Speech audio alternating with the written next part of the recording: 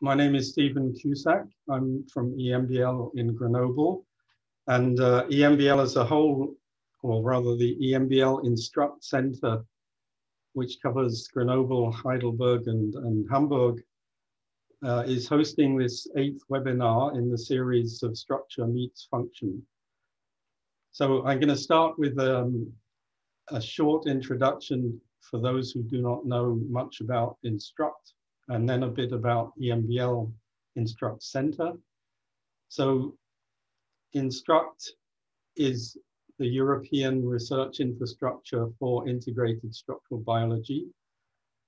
And it operates a number of programs, the most important of which is access to high-end structural biology research facilities in a number of its centers throughout Europe. And I'll come back to where those are in a minute. But it doesn't do just that. It also does a lot of training courses and workshops in topics related to integrated structural biology, that is state-of-the-art techniques, in particular use of multiple interdisciplinary techniques.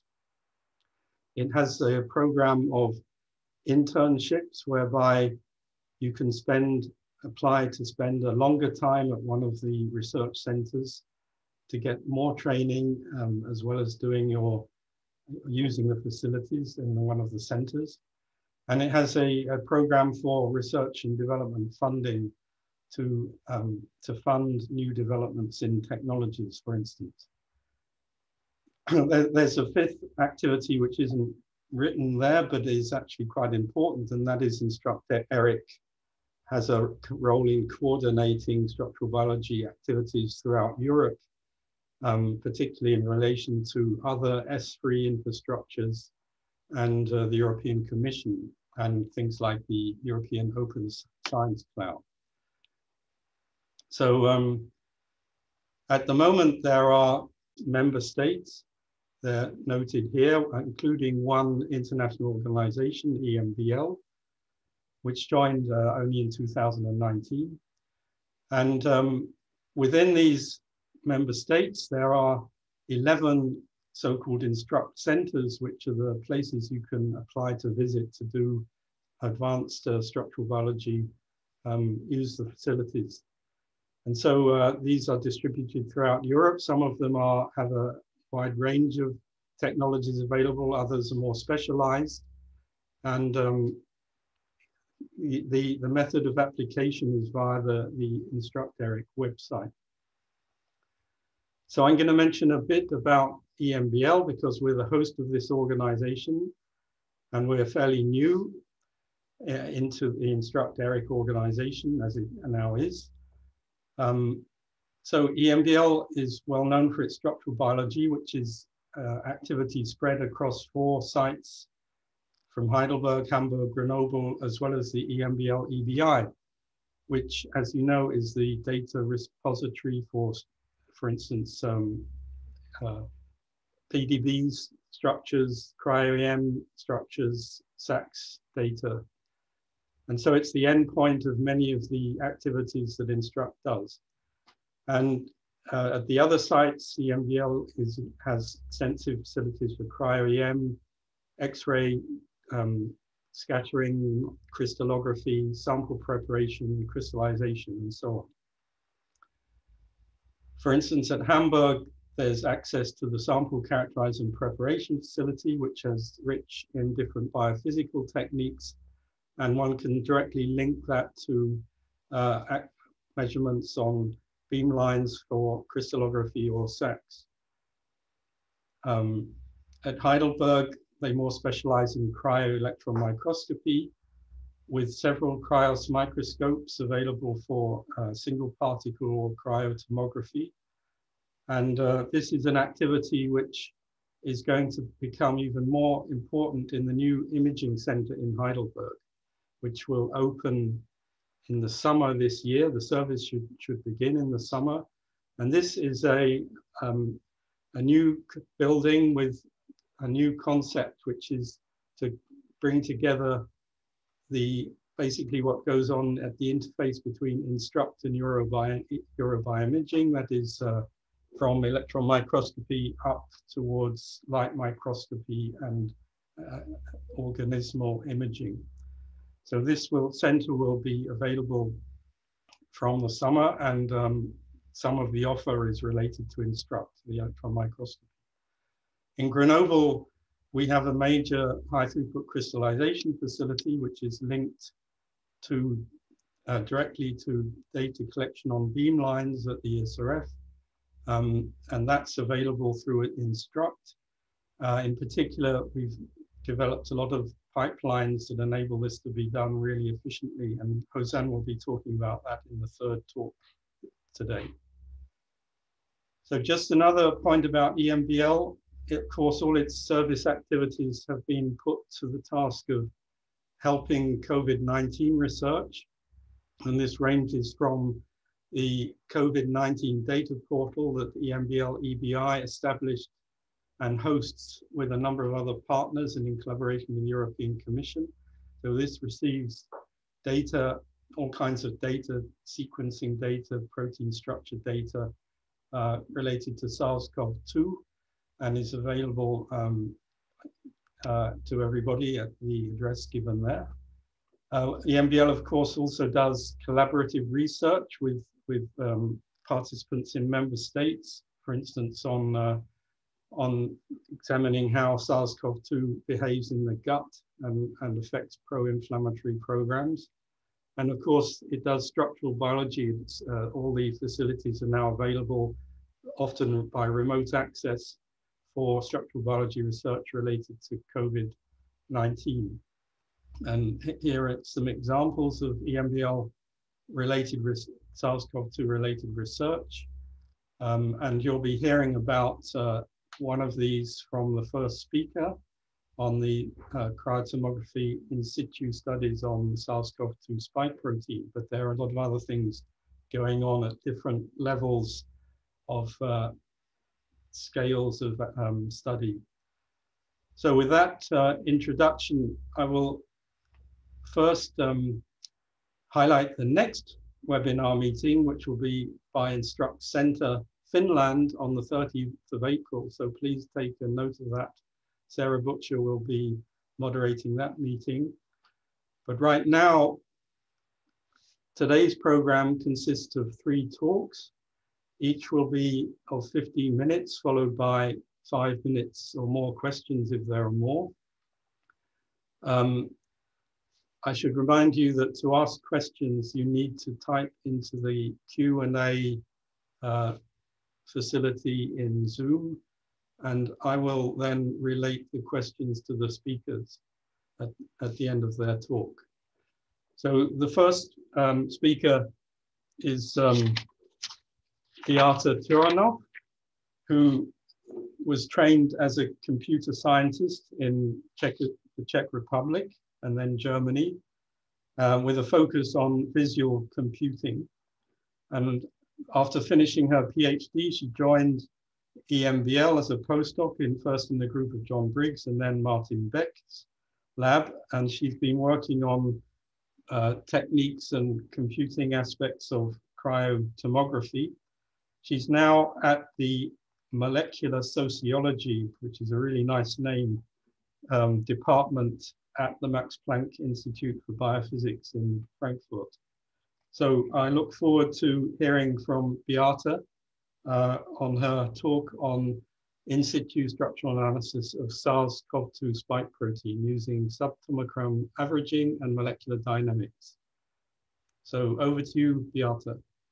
Thank you for the nice introduction. So at the time we started the project, there was already a structure of the spike protein was known from single particle, but there was very little known actually about the wall variants. And you know, you can see that there is way more into it. So there are other proteins, there are envelope protein, membrane protein, and nucleocapsid proteins. So that was all not at all studied at the time we started. And cryo-electron tomography was perfect for it because unlike the really high resolution approaches, it can also offer some insights into the context of the protein. So that's why we chosen to do this.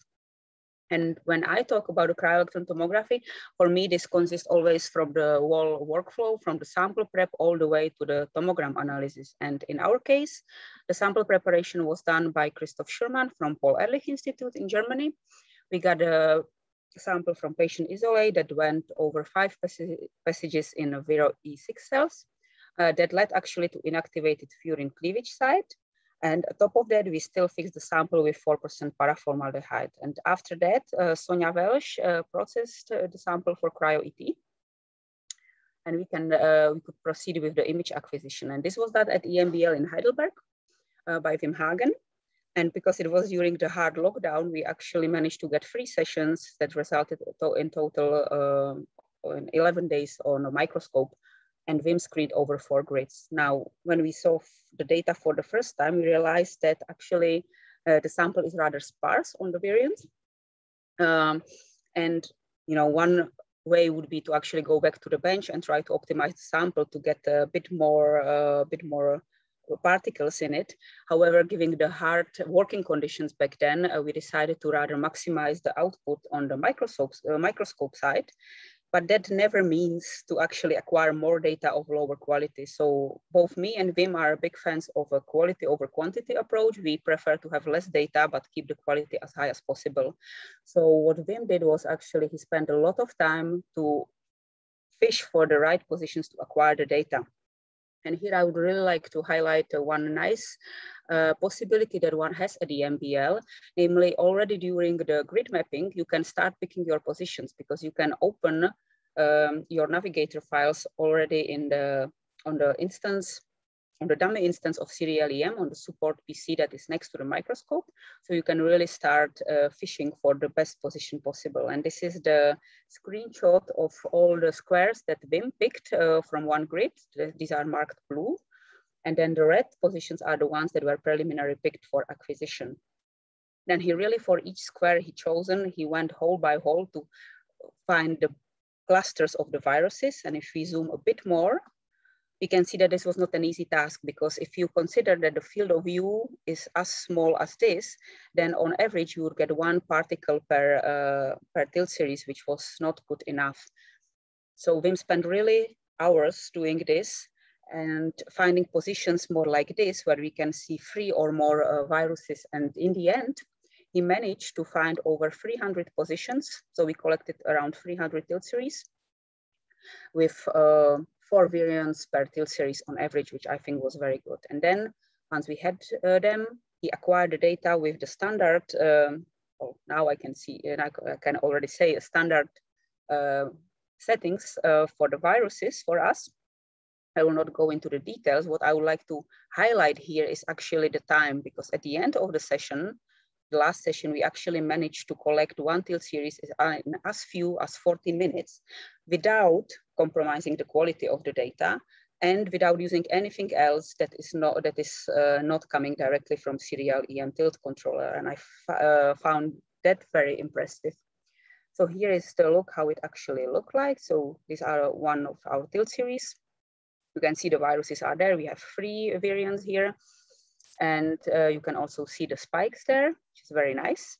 In the end, I've chosen 266 tomograms to reconstruct, and we harvested almost 1,100 variants. So with that, you can go for tomogram analysis, and now I'll show you how nice the tomograms really are from this data. We can slice through them, and we can nicely see really, really nice details there. And if we hold still for a while, you can see that the double leaf membrane is very well resolved. You can even see the bumps that we believe is M protein, the highly dense inside of the variants packed with N protein. And obviously what we can also see are the spikes. And we were interested mostly in the spikes. So we started with the analysis of them. And at the first look or first analysis gave that we had around 40 S proteins per variant. They do not follow any pattern, so they are completely randomly distributed. Then when we looked into the data, into the shape, we could also say that most of them is actually in a prefusion state. That was the conformation or the structure of this was already known back then. So we could say that. Also post-fusion was known, so we know that we don't have that many particles, that many spikes in post-fusion state. But the most striking and more completely new thing was actually that the spikes are flexible. So all the images, when they are really straight coming out of the virions that are always presented, are not really very truthful to reality, because as you can see, they really bend. You can see the hinges, and you can see that they really are straight, and you can even see some unfolding here. So that was as much as we could actually get while looking only on tomogram level. In order to get a bit better insight into the structure, we of course had to go for a so-called subtomogram averaging. Basically, we had to take all the spikes we had in our data, align them on top of each other and average them to get a better signal and to get a better resolution. And when we did that, we actually obtained the head, so the globular domain of the spike at a sub-nanometer resolution around 8 angstroms. You can see nicely in the map the helices that are there. This is the top view. Again, the helices are nicely separated and visible. And we are even able to fit the models based on the single particle structures into our map. And everything fitted very nicely, including some glycans here. This was still done without using the fact that actually the head is symmetric, so it's a trimer. When we impose this symmetry and use this in our processing, we actually push the resolution even higher and could get to around 5 angstroms. You can see the helices, and you can even see at certain cases the loops nicely resolved here. And this actually shows us that our data is of a very high quality, because we can go as high with the resolution. But all that was to a certain degree already known, although it was nice to have it confirmed from the tomography. What we were really interested in was the lag, and that starts somewhere here. So this was actually the structure that we were aiming at. However, when looking back into the data, we realized that this might be a problem for subtomogram averaging, because this, as any other averaging technique, relies on the same conformation. And you can really see how flexible the spikes are, so how they bend here and here, or sometimes they really look like they lie on the membrane. So what we decided to do, we tried to get subpart of the particles that actually is completely perpendicular to the membrane, in the hope that in that way we could get the wall structure of the stalk. So we did a classification based on the distance from the membrane. And if you place the membrane here, we see that we really got the spike, and we really got the double leaf membrane resolved here in this average, showing that this is really class consisting of the particles mostly perpendicular to the membrane. However, we still didn't manage to get the lower part resolved, and we were a bit puzzled about that. And that's when we actually teamed up with the group of molecular dynamics from Gerhard Hummer and my colleague Mateusz Sikora, that actually did a lot of work. And already back then, they had the full model of the spike protein, including the 3 hinges that they predicted. And they denoted them hip, knee, and ankle. So that was already very good. And we wanted obviously to see if their models are consistent with our experimental data. So what they investigated before was the flexibility of the leg. So they always fixed one part of the spike and then let the other parts to move to see what is the angular range of the movement. And when they plotted it with the respect to the distance to the membrane, they actually obtained distribution that is shown here. However, when we did the same calculations for our experimental data, we came up with this distribution that was not very consistent. But then they looked into their models and found out that they actually placed the spikes very close to each other. So their movement was limited by the close proximity of other spikes. When they improved the model using our experimental distances, they actually ended up with a very same distribution. And we found it very impressive that there was such a high similarity of their models with our data. So with that, we decided to use their knowledge about the exact distances between the hinges. We double checked in our tomograms that again, it really fits. And again, the data is so good that we could do it. We could see the hinges here and we could measure roughly. And the precise distance finally gave us the stalk all the way down. But still the resolution, as you can see, is very low. It's 15, 16 angstroms, when we focus then more on the lower part and used symmetry, we could also get the glycans resolved a bit that fitted actually the model they had. But still, this resolution, at least for me, was a bit insufficient. So we tried to push it harder by really split the stalk into the upper and lower leg and first focus on the upper part. And there we actually managed to get the right-handed polyd coil with the free helices nicely resolved, around like 10 angstroms, but still the structure does not look as nice as I would hope. And again, I asked Mateusz for help on this, and he tried to model this for me And basically the video shown here shows how the cold coil is moving. So it's not so stable, it's a bit moving. And these movements are unfortunately disturbing enough to prevent the real high resolution structure with the number of particles we have. So we are stuck at this 10 angstroms with this structure for now. And we moved a bit lower to try to get the lower leg because there is very little known about the structure of this one. However, there we were not so successful. And again, when we look back into the data, we realized that this fact is complicated. The obtaining of the structure is complicated not only by the flexibility, but also by the fact that it's unfolding. So in many cases, we found this unfolding directly visible in the tomograms, which I think is really amazing, but it's also clear that it really prevents the structure to be resolved unless we have way more particles at hand. And the last thing we actually did to combine the molecular dynamics with our data was we could directly fit the models they had into our tomograms. So we could roughly estimate the angles from the tomograms and pick the models that match the angles at best.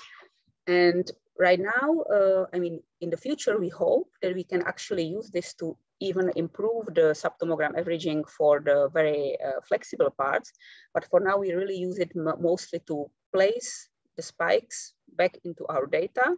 So we can now go for each virion and place the models back using the simulations.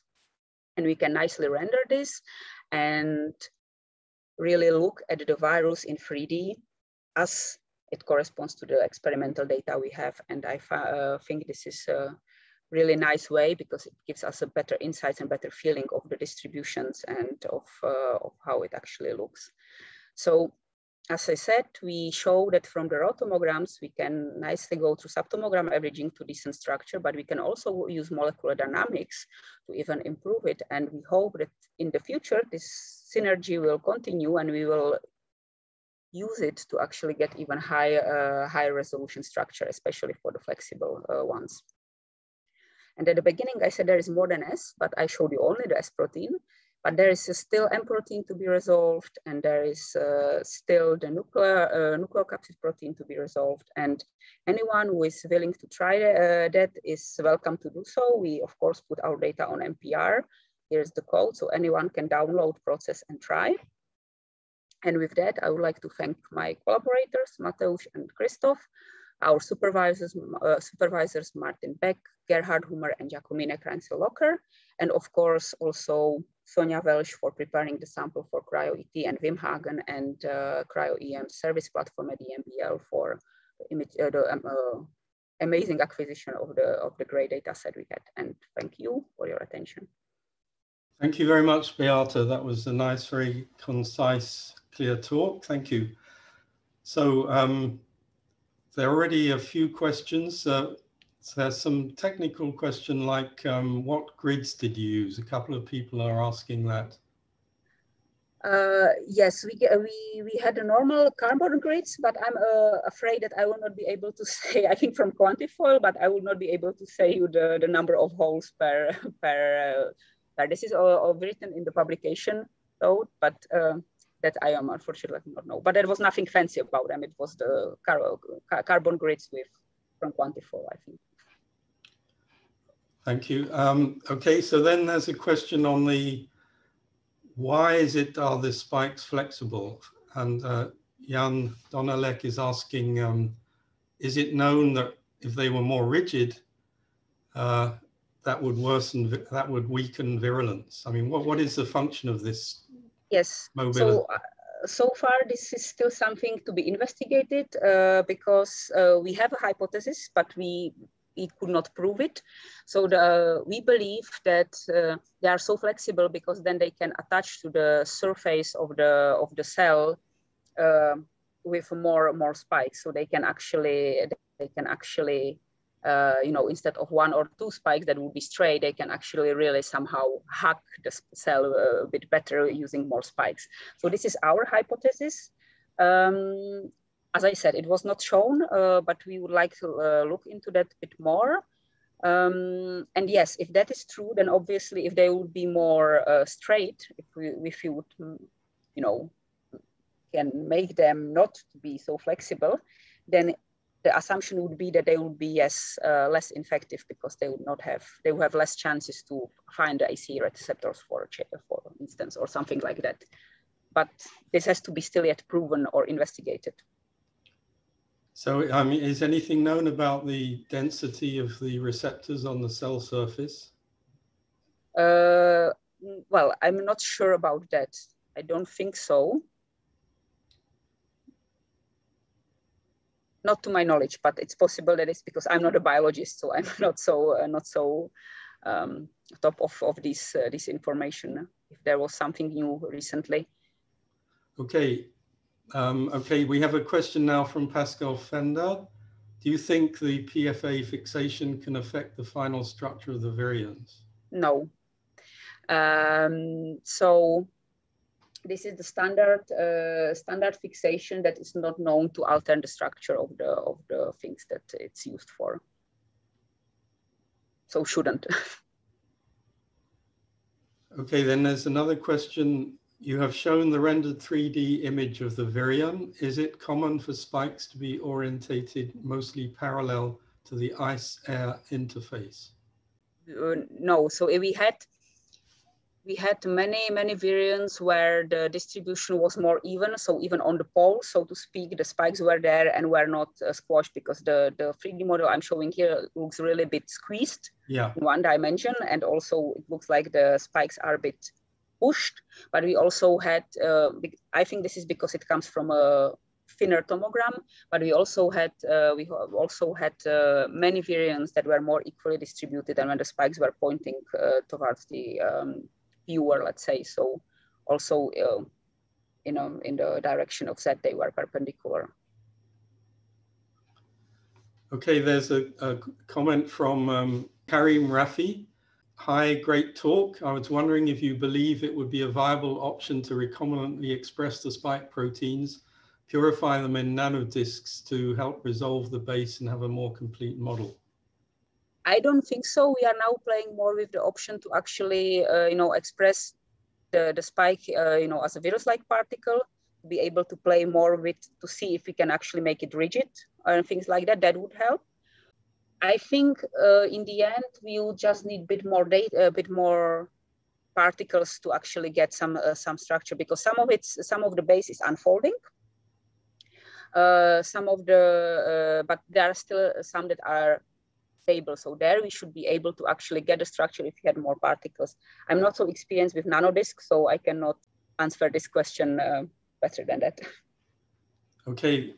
Sarah Butcher is asking how many spikes in each subtomogram average? So for the total angstrom or 5 angstrom structure, we had around 26,000 spikes. So 26,000 for the 8 angstrom without any symmetry, and with the imposed symmetry for the 5 angstrom structure. For the leg, there was very few. So for this complete straight leg I showed as 15 angstrom, that was, I think, around 4,000 spikes only that were straight, or even less, 3,000 maybe. And for the leg, so the first coiled coil upper leg resolved at 10 angstroms, that were again mostly all data. So it was again around 20,000 particles, I think, in that average, and again without a symmetry.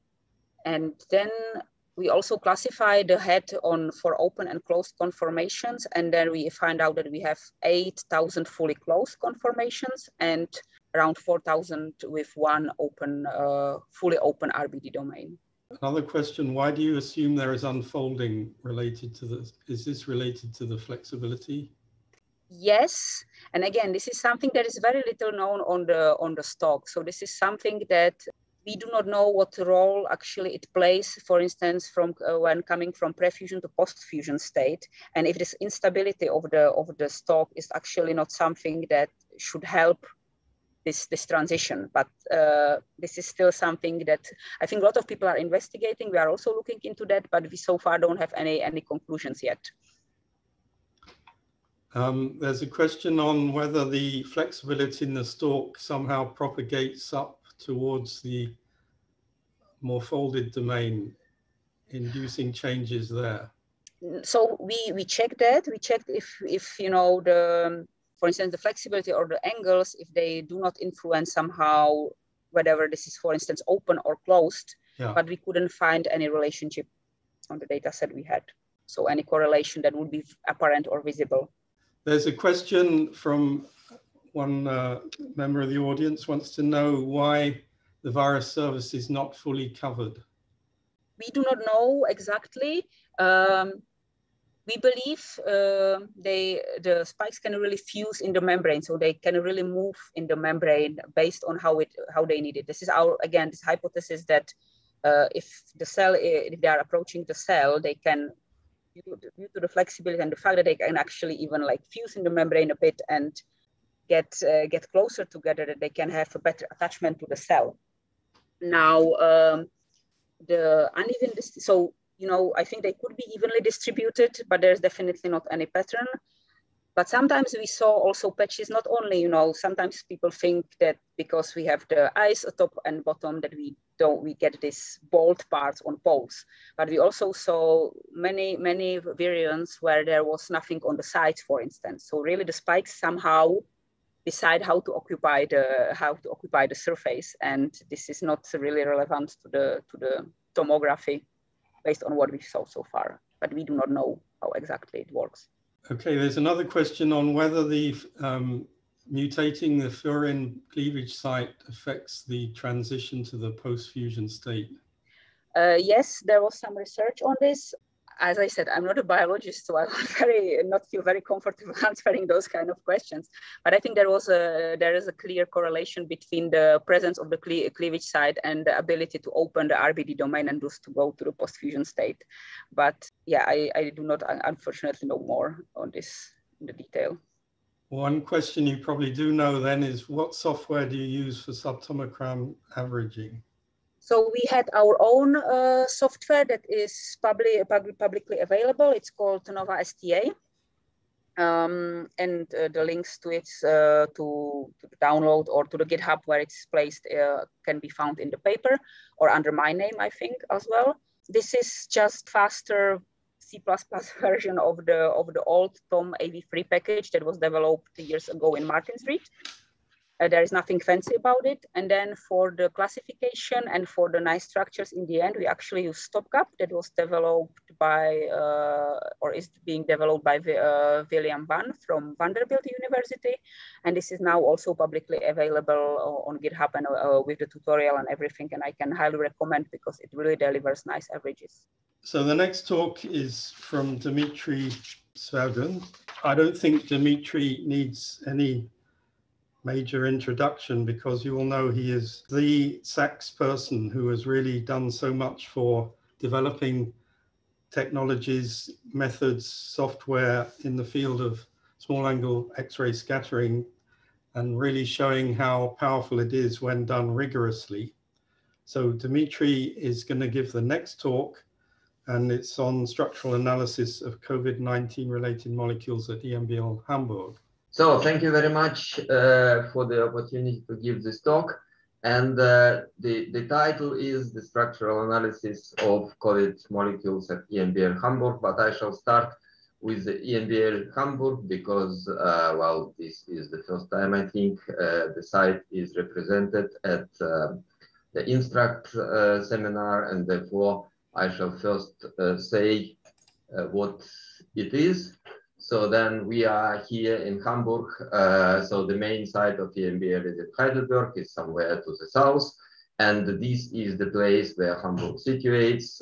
So we had first the old storage ring, which was called Doris 3. Now we have the big Petra 3 ring, where synchrotron radiation services are provided to the community and essentially in biology. So this piece harbors 14 beamlines using synchrotron radiation, and Petra 3 is one of the brightest sources in the world. So, and then somewhere here, there are the 3 beamlines of the EMBL. And these 3 beamlines are 1 beamline in small angle scattering, 2 beamlines in crystallography. And we have also the sample preparation and characterization facility for the users and also for the science. And we have people who are supporting it instrumentally and also for the user visits. So this is the site offered by Hamburg and which is now joining Instruct. So just a few words, the SPC facility harbors the high throughput crystallization laboratory, biophysical platform, and also the data analysis platform where one can do essentially everything one needs to characterize biological macromolecules, but by not X-rays methods. The small angle scattering beamline, so which is shown here, is highly automated. So we have the automated sample changer, and also it is highly brilliant with all the optical elements, and also has the biological user lab, which is a kind of a principal difference from other SAX beamlines in the world, which are mostly oriented towards general users. We are tailored towards the biological users. Just for those who do not know what small angle scattering is, you have an X-ray beam, which is collimated. You have sample, which is in solution. It is not crystal. So we have a scattering pattern on a detector and one-dimensional scattering curve because particles are floating in solution. Everything is isotropic. And from this one-dimensional scattering curve, we want to reconstruct 3-dimensional information about the particle. And this funny thing sometimes is possible. And there are the crystallography beamlines, which are available, so P13 and P14. One beamline is largely tailored towards high throughput experiments and also lower energy phasing. And P14 is a very versatile beamlight with high brilliance and also with a special hatch for the time resolved crystallographic experiments and also for the hollow tomography. So then this is kind of the general view of the Hamburg outstation in terms of user services provision.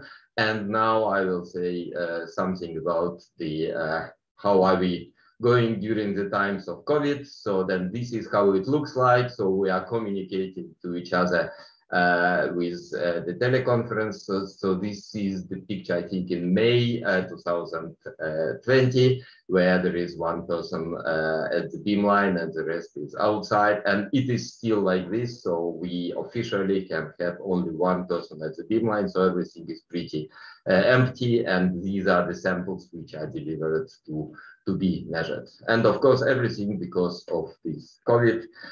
And I shall show a few examples of the projects that are done at the EMBL Hamburg to combat this virus.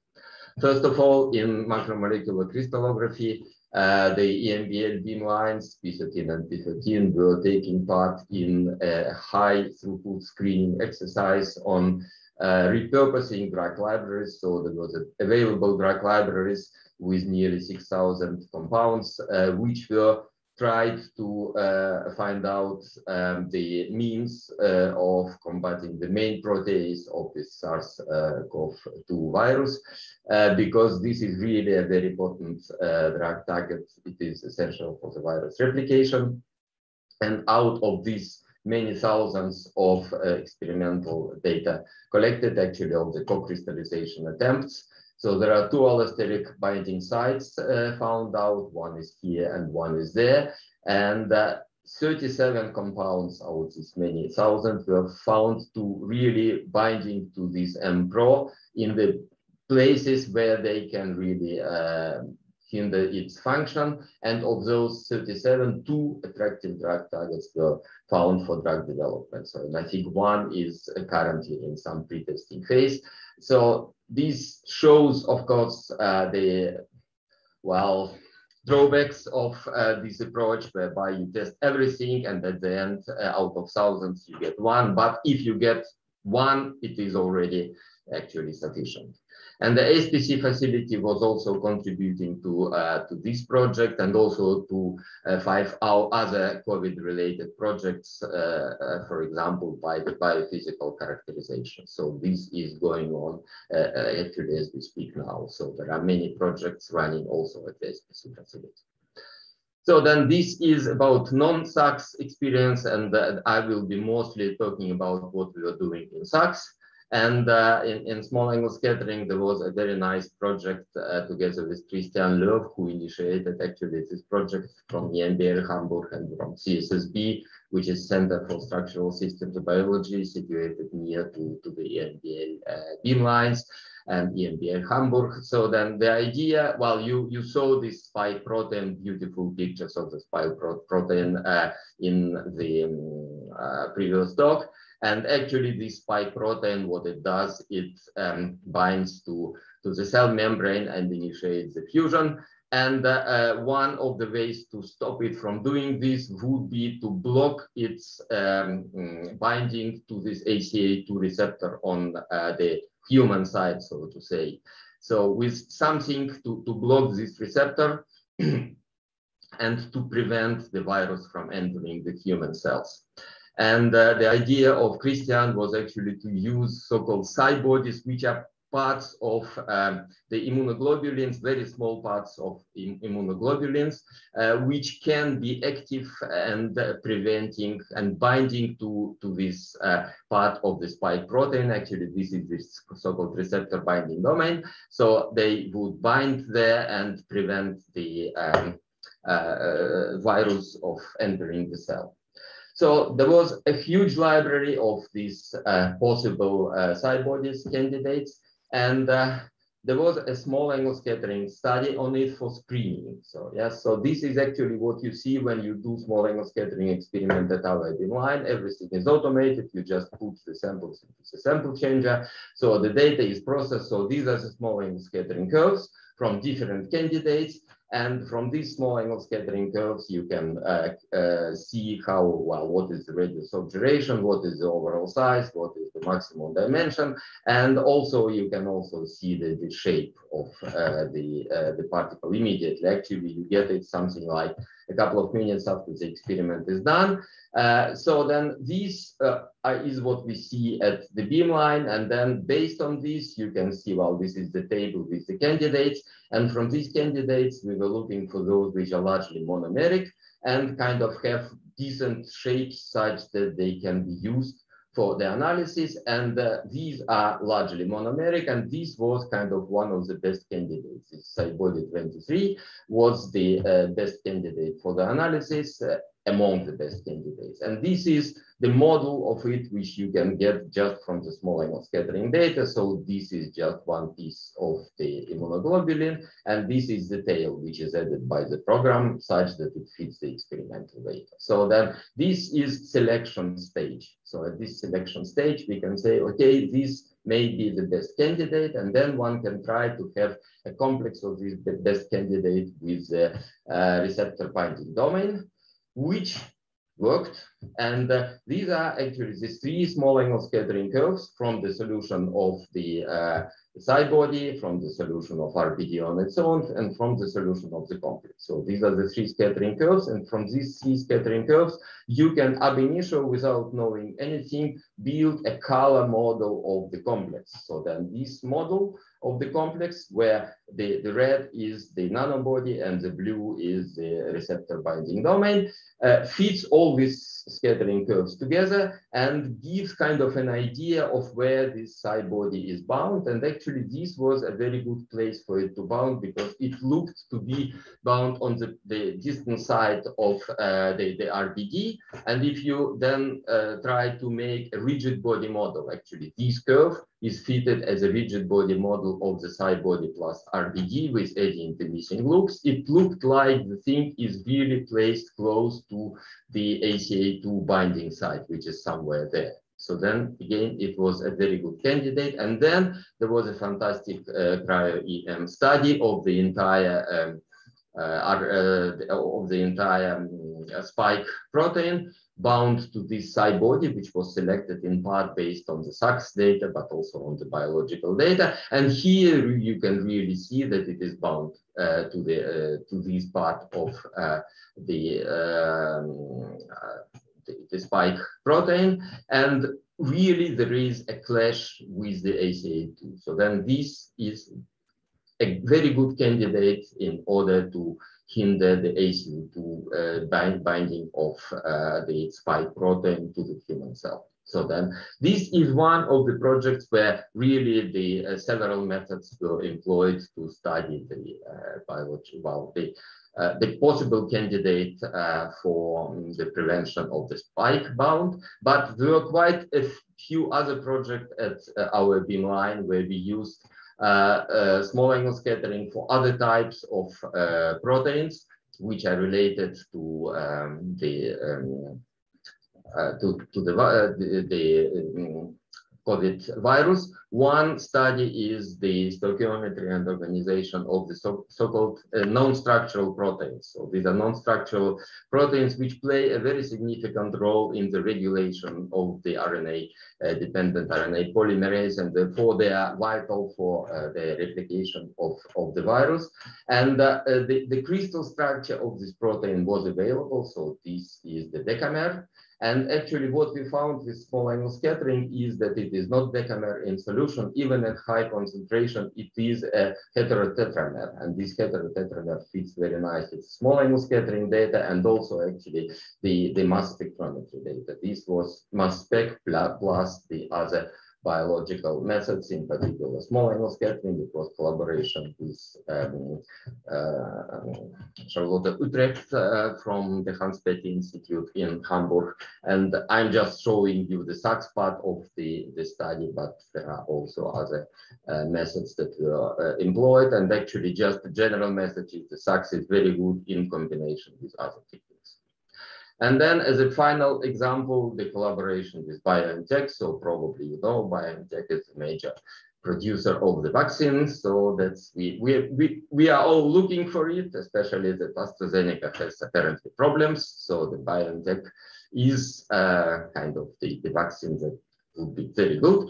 And they are using the SAX very actively in order to characterize the possible improvement of this present vaccine. So then this vaccine is the RNA which is wrapped into the lipid nanoparticles. And one of the major advantages that they are now working on is to use the different wrapping mechanisms. So all these pieces that are wrapping the mRNA can be used not with, I assume that they are using PEG at the moment, and this is the scattering data from the PEG prepared nanoparticles, and these are the data where you are using polysarcosine instead of it. And this polysarcosine has quite a bit of advantages. For example, as you see from the maximum, the packing of the mRNA is much better, and then therefore the delivery of the mRNA may be more potent into the human cells. So then this is one of the studies that we did with them. And then the other one was the characterization of the lipoplex system. Actually, it's again the nanoparticles, how the mRNA can be packed between the lipid systems. And then with small angle scattering, again, looking at the positions of the maxima, you can see what is the pH dependence of this characterization.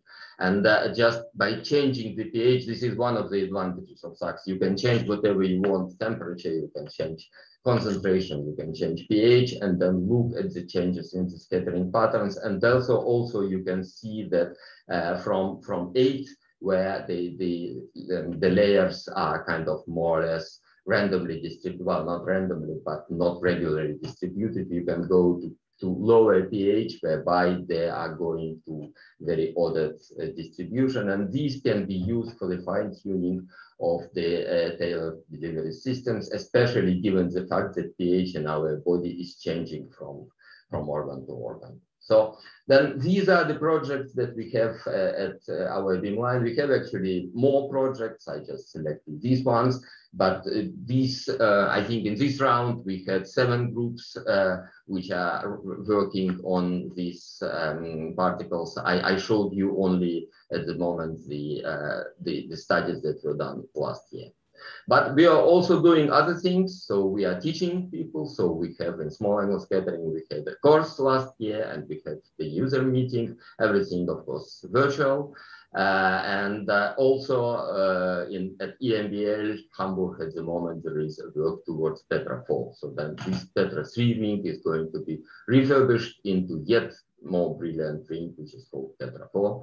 This is the future, just to say just a word about it. And then finally, I would like to thank the people involved in the studies, the BioSACs, the mixed groups, SPC, in the MPRO screening. So this was the project together with CFL of Thomas Schneider and Alchemans. The SciBody project, as I said, that was collaboration with EMBL and Karolinska Institute and NSP. 7 was collaboration with Hans-Peter Institute in Hamburg, and the nanoparticles was with BioNTech and also Mainz University. And thank you all for your attention. Thank you very much, Dmitri. It wasn't clear to me how you analyzed this data from the vaccine nanoparticles to really, so you could really say where the RNA was. While we are not saying where the RNA is, we are saying what is the structuralization of the RNA.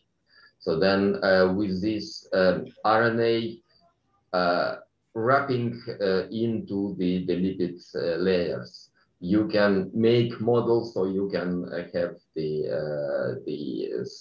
scattering data fitted by the different types of wrapping of the mRNA.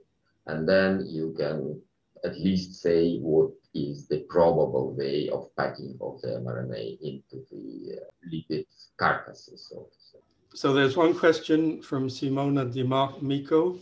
What is the mechanism of allosteric inhibition of MPRO? So I'm not really a biologist. So then this, I think it is working well, the inhibition is simply the binding of the substances. So then the substances are bound to close to the active center. So in the picture I showed, those were the substances which tend to bind close to the active center of the MPRO.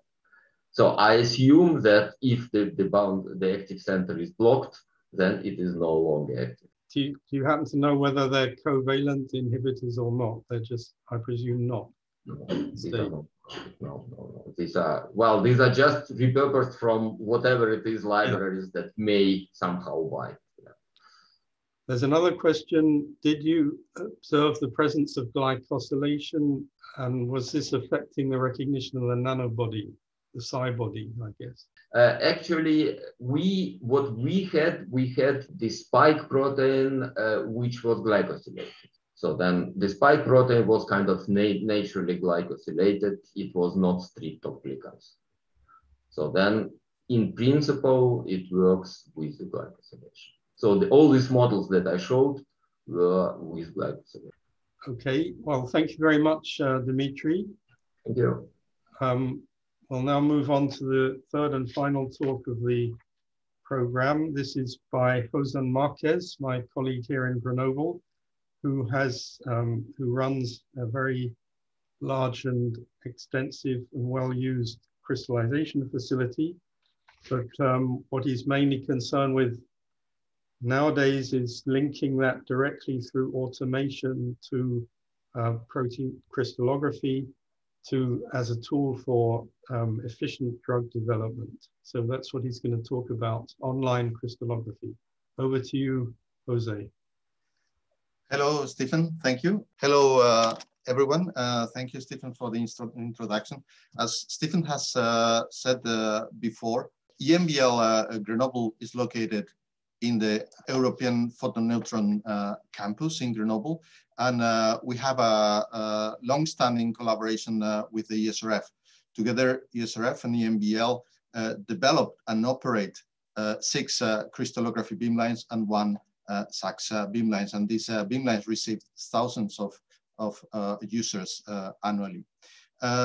We also have both ESRF and EMBL have a close collaboration with the ILL and IBS on the EPN campus as well.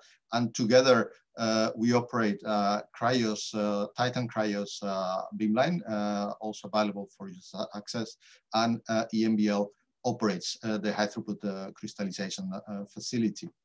I'm the head of this facility, and we actually provide access to crystallization services, but we also have a strong focus on technology development. And today I will show how we have combined different technologies to build and provide access to 3 online crystallography pipelines that allow you to send protein and go all the way through crystallization and data collection, eventually structure solution through the web. One of these pipelines is dedicated to solve very rapidly and very efficiently new protein structures, what we call online crystallography. And the other 2 pipelines are dedicated to drug design. One is dedicated to fast small molecule characterization, and the other one for large scale fragment screening, where you can screen about 1,000 fragments or more. These pipelines are accessible through different funded projects, INEX Discovery, Instruct, and others. So if you are interested, just please don't hesitate to contact us. One of the key technologies that had to be developed to support these pipelines was technology for automated crystal mounting. Crystallization and data collection is already automated for several years, but crystallization, the process of crystal mounting wasn't, and this was limiting the throughput and interrupting the pipeline. Many groups had worked in this area, attempting different approaches from semi-automatic systems, optical twisters, acoustic systems, etc. Our team, together with Florence Cipriani from the instrumentation team in EMBL Grenoble, had a different idea. Our concept was to grow crystals, set up crystallization experiments in very thin films, as you see here, and then use a laser system to cut, size these films, these pieces of film containing the crystals that then are glued to the tip of a data collection pin. It's quite a simple process, but it required quite a lot of instrumentation development. Here you have a view of the instrument that was built by the instrumentation team from Florence Cipriani and Al Gergely PAP. This is the harvester itself, and it is connected to a sample changer that actually, once crystals are harvested and cryocooled, this system recovers the samples and stores them in data collection packs that can then be transferred to the beamlines. What you are going to see next is the video of how this process works. Here you have an interface, web interface, where you can have images of the crystal experiments as they come from the crystal farms. And then through the web interface, you have controls that allow you to decide how your crystals are going to be harvested. You can select a series of shapes that are compatible with your samples and locate them for the crystal harvesting process. You can harvest more than one time from a single drop. And as you can see, you can harvest multiple crystals in a single drop, which is difficult in a single pin, which is difficult to do by hand. All these instructions are recorded, and when we put the plate, the crystallization plate, in the crystal harvester, the harvester automatically recovers these instructions, and then automatic harvesting starts. First, the machine loads a pin, then it moves to the crystallization drop, makes a small aperture, and removes the liquid, crystallization liquid around the crystal, and this is to help cryo cooling. And then it applies a little bit of glue to the tip of the pin automatically, and then puts the pin in contact with the outside part of the film and uses the laser, as you will see here, to excise the film containing the crystals that is transferred to the pin, and then cryocooled in a nitrogen gas station. Then the C-axis robot takes that sample and transfers them to the either spine or unipacks, where it will stay until data collection. And before that transfer is finished, you see that the next harvesting is already operating. So this technology has a number of advantages. I will not have to go in detail to all of them, but in addition to automating the process completely, it tends to produce less mechanical stress to the crystals, so it tends to work better with fragile crystals. And as I mentioned before, in many cases, it is possible to cryocool crystals without adding cryoprotectants when by the normal process you will need to do it. And by now we have actually processed many samples with this technology in the facility. The other important technology that has been developed in the last years and that was important for this approach is the ESRF Massive One beamline that was a project, again, a collaboration between the ESRF and the EMBL. And these beamlines allows you to do fully automated hands-off data collection over hundreds of crystals. You can just load the crystals in the sample changer, press a button, and then walk away. The system will put one crystal after the other into the beam. We'll use the X-ray beam to raster and find the positions of those crystals. And once they are identified, it will calculate an optimal data collection strategy, collect the data, and then store it, and then go back to the next crystals. So this is a great facility in the context of the concept that we are discussing. So we established a collaboration with the ESRF, the MX group, headed by Gordon Leonard, the instrumentation and diffraction teams in EMBL, led by Florence Cipriani and Andrew McCarthy, and by our own team in EMBL. And Irina Kornasia, staff scientist in my team, was driving force behind all this project. And the goal was to combine the crystal direct technology and the massive technology to provide fully automated protein to structure pipeline. And one important aspect to develop before we could do this was to implement new software tools. And we developed the crystallographic information management system, CRIMS, which is a result of an EMBL-wide collaboration involving Grenoble, Hamburg, and Heidelberg. And this software allows you to follow the samples from pure protein all the way through crystallization, crystal optimization, even crystal harvesting. This software is now in use in several crystallization facilities in Europe and also in pharma company. And we added to this software, and we are receiving feedback for the design of and development of this software from many users. We upgraded this system with a module that is able to communicate CRIMS with synchrotron data collection data management systems like ISP-IV, so that we can send information about the crystals we're sending and then recover information about the data collections that have been carried out. And more recently, in collaboration with the group of Gerard Bricogne, Global Facing Limited, we developed together automated pipelines for data processing, which are particularly helpful in the context of fragment screening. And I will talk a little bit about that later. Well, through the combination of hardware technologies, but also software, we were able to provide access to these online crystallography pipelines, and which basically give you access to a high throughput crystallization facility and automated data collection at synchrotrons from your desktop. Basically, you just ship the sample to Grenoble, and through web interfaces, you are able to design crystallization experiments from your office. Operators will carry out those experiments at the facility, and then when crystallization images from those experiments are available, you will receive them in real time. Based on these results, you can design crystal optimization experiments if you have initial hits, and when crystals appear that are ready for data collection, you can use the interface that I showed you before to decide how these crystals are going to be harvested. Once they are harvested, they will be cryocooled and transferred to the beamline at the next possible time. You have an utility in CRIMS that allows you to connect to your preferred synchrotrons. And we have a connection to ESRF, of course, but also to Petra 3 and SLS. You can enter your bag number and give a series of parameters about how do you want your samples to be collected, and then do either fully automated or remotely operated data collection. And once the data is collected, this can be repatriated.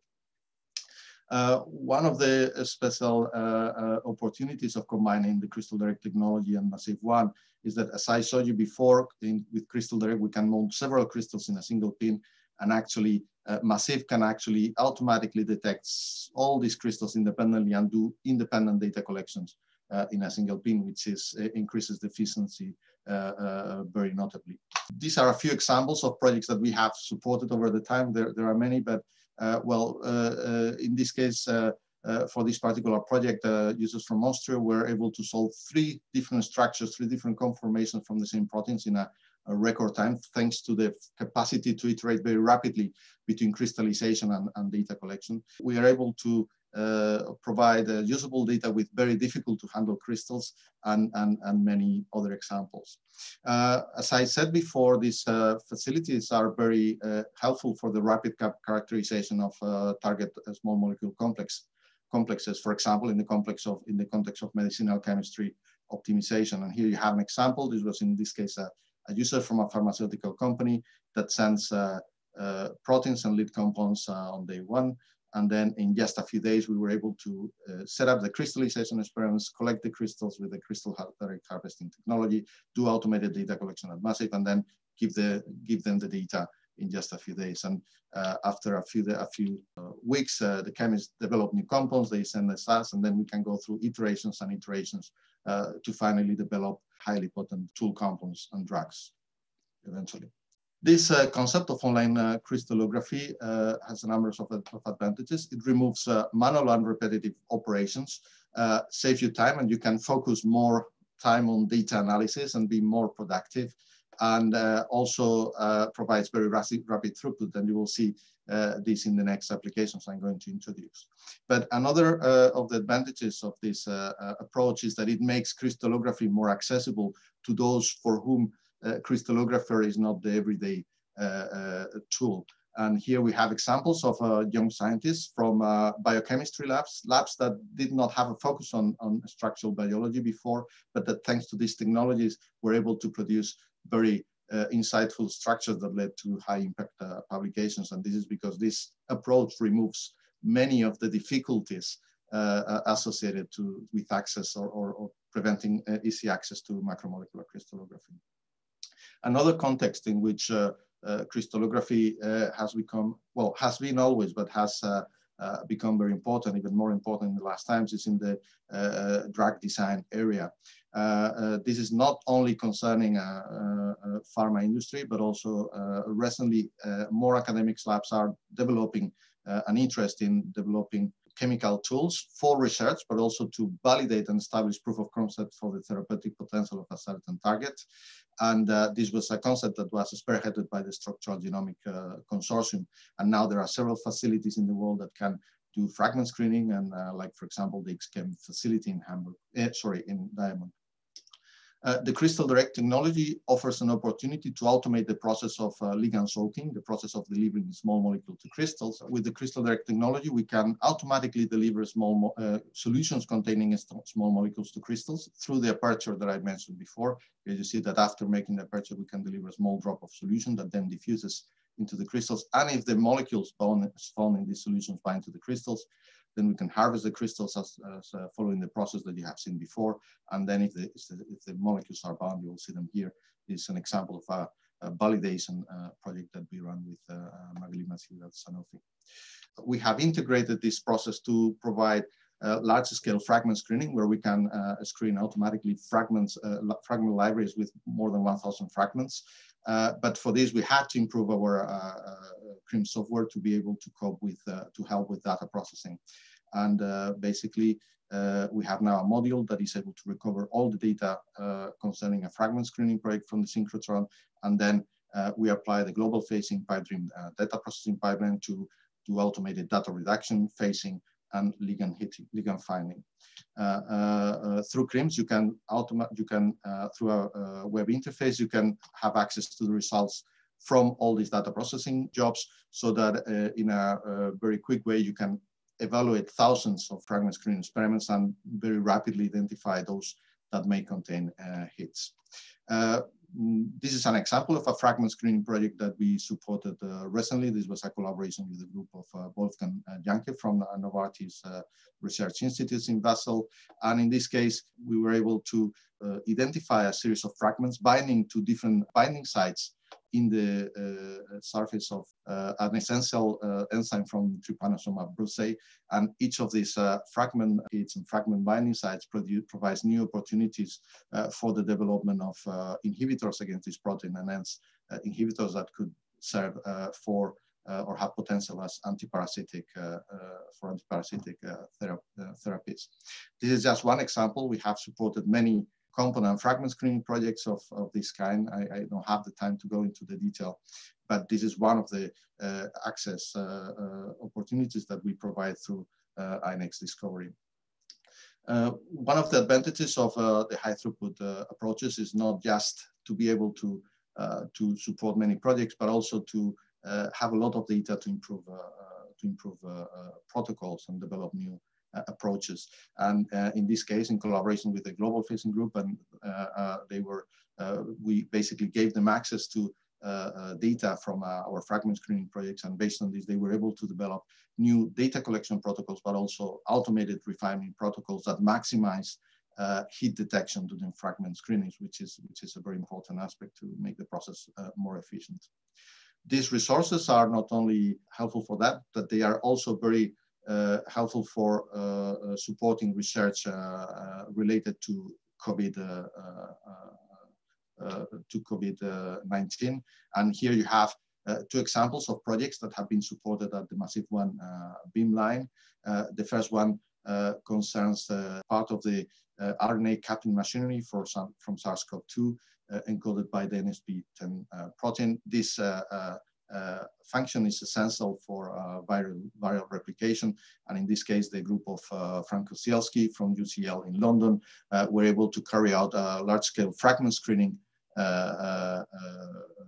project on this protein and identified several hits, which now they are analyzing and exploiting to develop inhibitors against this protein. The other example is from a company, a biotech company called Maxion. They have made a publication recently on this project, and basically they isolated antibodies from COVID-19 patients, two of which were very potent against SARS-CoV-2 and have a strong potential as therapeutic antibodies. And the structure of one of these antibodies in complex with the spike protein allowed to underpin, uncover the molecular mechanism, giving details on how this antibody actually binds to the receptor binding surface on the spike protein of SARS-CoV-2. So these are just two examples of SARS-CoV-2 related research.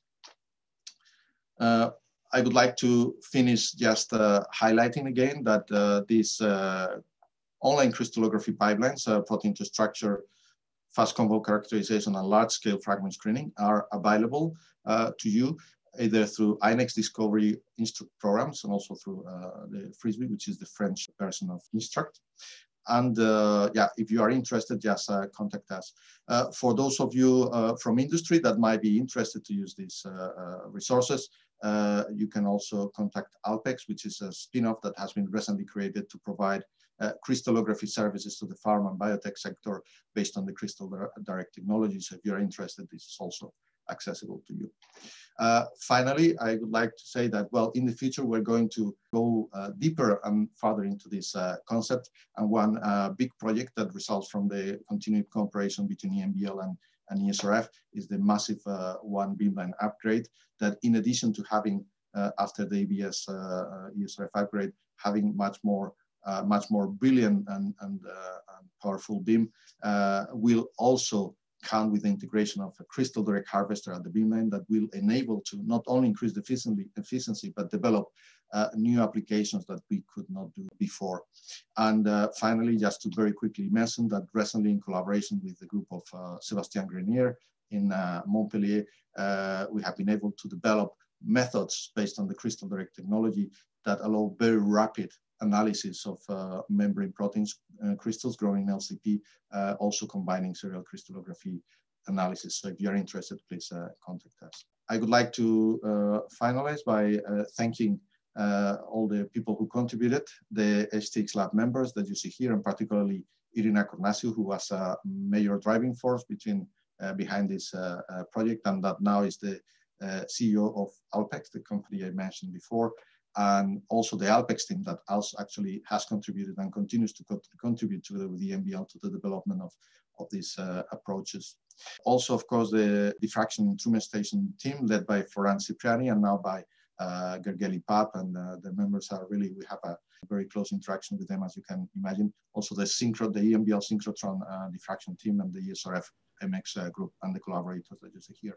I would also like to thank the funding agencies here on the side. So with that, I would like to finish and thank you for your attention, and I would be happy to answer your questions if you have them. Thank you. Thank you very much, Hosan. There was one question indeed about LCPs, which I guess you've answered with one of the last slides. Maybe you can just add a bit more. Yeah, harvesting crystals in general is challenging, as you know, but harvesting crystals grown in LCP, it's even harder because the LCP matrix can sometimes be very viscous and it can be really difficult. So what we have done is a new method to be able to grow, to set up LCP experiments, crystallization experiments on crystal direct plates on these very thin films.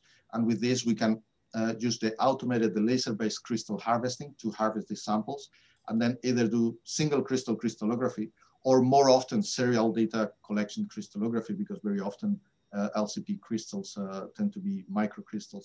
So basically we can solve, I don't know whether I have another slide here, in this recent work from in collaboration with Sebastian Grenier, also Sivon Basu, we have been able to solve several protein structures of membrane proteins at room temperature, but also under cryocooling conditions in a very efficient way. And this is something that is, the manuscript is in preparation. So if you have an interest on this, please don't hesitate to contact me for more details. And of course, we hope that this will become at some point a new service in the facility. Very important to say that this was done in cooperation with Frisbee, which is the French branch of Instruct. Thank you. There was another question, is that does the harvester work with 96 well drop crystallization plates? Well, the harvester requires the crystal direct plate, which is a 96 well crystallization plate. And the requirement is because we need this very thin film that can be cut with a laser. So actually you need to have the crystals in crystal direct plates. The crystal direct plates are available from Mitogen, so you can purchase them, and they are similar to all the crystallization plates. And it should be very easy to transfer from your preferred plate to the crystallization plates. Otherwise, you can just send the proteins to the facility here in Grenoble through the different access process, and then we can basically do the crystallization experiments for you directly on crystal direct plates. Question on what are your suggestions regarding protein RNA crystals? Well, we have a number of those, and probably Stephen can talk about this. I mean, one of the, among many others, one of the things that we have supported is that from Stephen, but also many others. And I think for us, it's just another sample. You have to maybe be careful in case of RNA, to be careful if your RNAs are prone to degradation. So we have to be in touch to, very often people contact because their samples have very specific requirements. So just don't hesitate. Although you can control the whole process through the internet, it is important at some point to discuss with us if you have special requirements, and we can adapt to them. Okay, well, thank you very much again, Hosan, and indeed all the three speakers, Hosan, Dmitri, and Beata. I think it was a really good session. Thank you very much, everybody, for attending. And don't forget the next webinar in Finland, from Finland Centre, April the 13th. Yeah.